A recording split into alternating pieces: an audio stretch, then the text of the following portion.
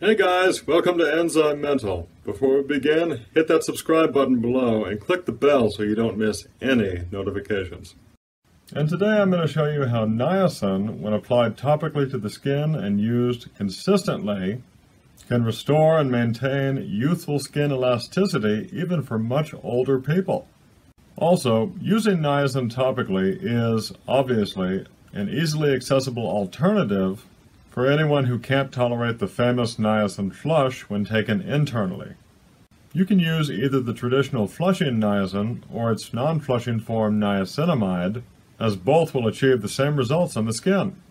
So the first way that niacin supports the skin is by stabilizing the epidermal barrier, which ordinarily protects the body from excessive water loss through the skin. Applying niacin topically also improves the generation of both collagen and keratin, which is especially important for keeping the skin smooth and supple. Niacin also stimulates the synthesis of fatty acids in the skin called ceramides, which moisturize and strengthen the skin barrier against toxins, pollution, and numerous other aggravations. And this really shouldn't be too surprising to anyone who already understands niacin's unparalleled effect on cholesterol and triglycerides. The primary cells in the epidermis are known as keratinocytes, and their job is to restore and maintain the epidermal barrier. This is just known by the rather bland blanket term cell differentiation, or in this case, keratinocyte differentiation. Topical niacin accelerates this restorative process while also boosting skin levels of NADP, or nicotinamide adenine dinucleotide phosphate, the critical coenzyme that is literally the body's metabolic fuel source for repairing DNA, mitochondria, and telomeres. And you should recall that niacin is the primary backbone for both NAD and NADP. As you can imagine then, topical niacin is extremely useful for skin conditions like acne and rosacea, where there's a clear disorder of the epidermal barrier. To see niacin's critical importance for the skin, all you need to do is look at the condition that arises from a severe lack of niacin.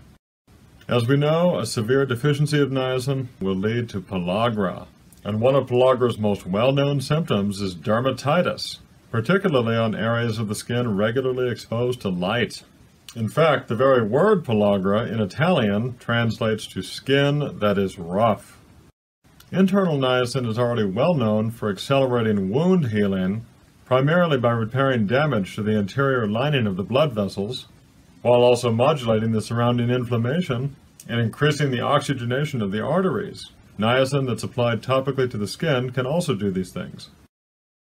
The age-related reduction in natural collagen synthesis is a large component to the development of wrinkles, along with accumulated glycation and specifically an NADP deficiency in aging skin cells. So using topical niacin regularly will restore your skin's NADP levels to that of much younger cells, while also stimulating the synthesis of both collagen and keratin. Overall, this means better dermal and epidermal cell growth while greatly smoothing the skin's surface structure. Again, the very best results with niacin are seen with consistent, ongoing use. So yes, using topical niacin consistently along with a low-inflammatory diet and an active lifestyle will lead to a reduction in wrinkle depth on the face.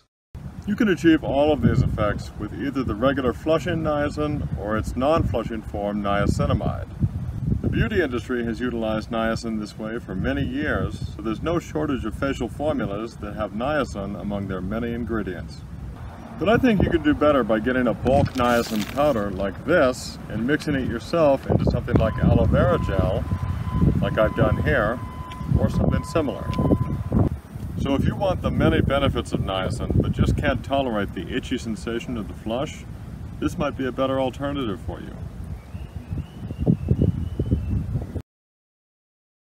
Thanks for watching. I'm Jason Carter, and I'll see you next time on ENZYMENTAL. Stay healthy.